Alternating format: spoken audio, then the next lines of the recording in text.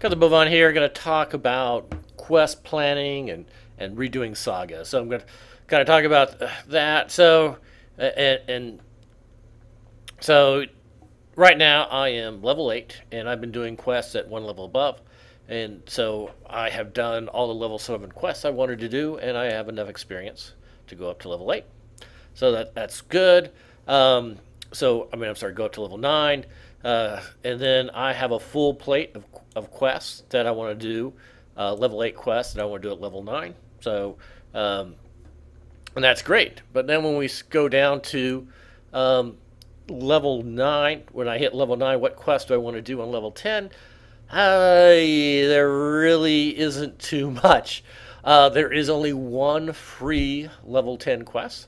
I'm sorry, level 9 quest. The Church and the Cult. That's free to play. And the other level 9 quests, I'm not a real fan of for a variety of reasons. Those are all in packs, and so I'm not really that interested. The only level 9 quest I'm really planning to do besides the Church and the Cult is the Shadow Crypt. So that's a huge problem. How am I going to get enough experience to level up if I only have 2 quests that I want to do at that level? And the answer to that is I'm going to run old quests at higher level difficulty. So I'm looking right now, I am in the Kenneth Crystal, as you can see right here. It's a level 1 quest, and I am at level 1 quest, I'm doing it at hard, and I am level 8, so I am 6 levels above that. And because I'm 6 levels above that, I get a 99% experience penalty. So instead of getting 232 XP, I'm only going to get 3 XP. Okay, but now the good news is, as this is the first time I'm doing hard, I get a 40% back bonus. And then we have, this is the first time, persistence and flawless death, and then this is the daily playthrough. This is the first time I've done this quest. I get another 20%. So I'm going to end up, when I complete this quest, of getting 187 XP instead of 232. So it's 187 is not great, but it's a real quick quest, and it's a lot better than nothing. If I wait until I am level 9 to do this quest, and I do it, I get 0 XP. Period. All these bonuses don't really matter.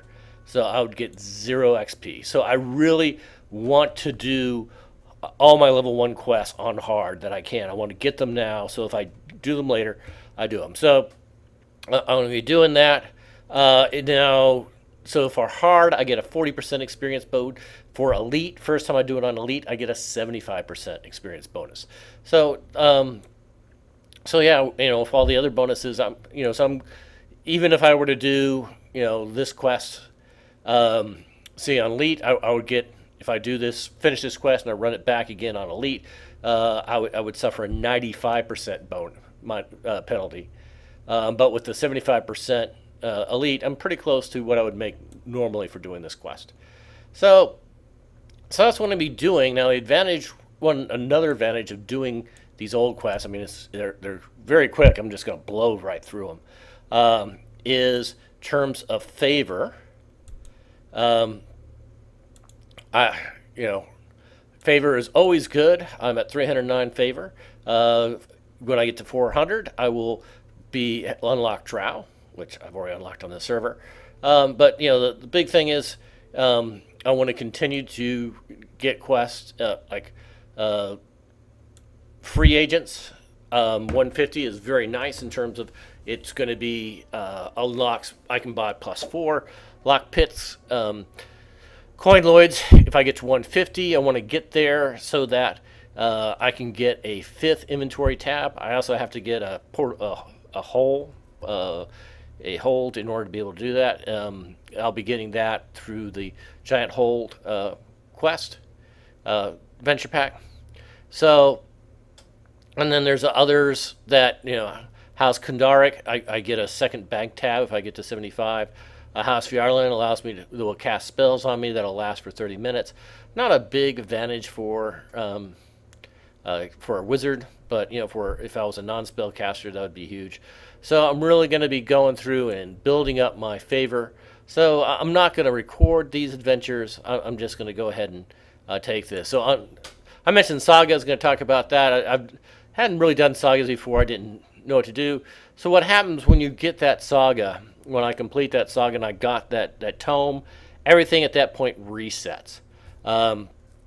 So it just, the Saga giver forgets all the quests I have done, and I have to do those 10 quests for that Saga all over again.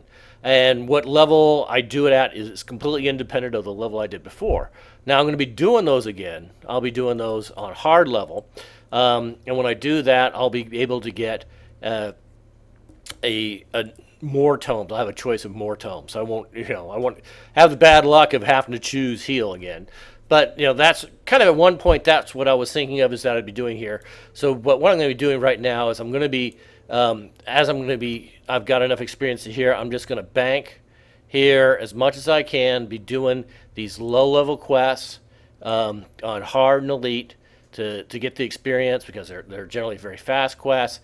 Easy way to get favor. They're also, a lot of these are coin lords and free agents, which are the guys I really kind of want to have more favor in. And so that's that. Like I said, I'm not going to bother the recorder because I've already showed you how to do it. And so that's the end of this discussion.